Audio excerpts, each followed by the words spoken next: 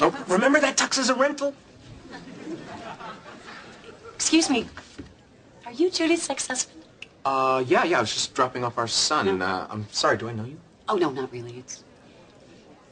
Herb and I were engaged before he met Judith, so... And you're coming to his wedding? Yeah, well, we're still friends. Oh, well, how very California of you. Yeah. Well, I wish him the best. You know. I have to tell you, though, based on first impressions, I'm not sure that Judith is trading up. Oh, thank you.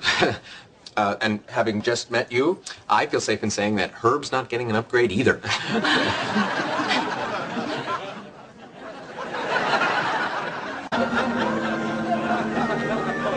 You may be seated.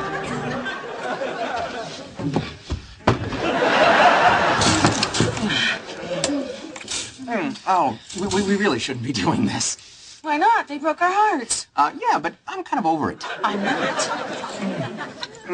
Hang on. Maybe we could go out for coffee first, or a movie. Alan, is this going to happen with you or without you? With me, or... How's that work? The institution of marriage is not one to enter lightly. So we pause at this time to consider the depth of that commitment. Oh, Alan Harper, you animal! I can't believe Judith let you go! Oh, God, Alan Harper! Oh, God! Oh, don't stop, Alan Harper!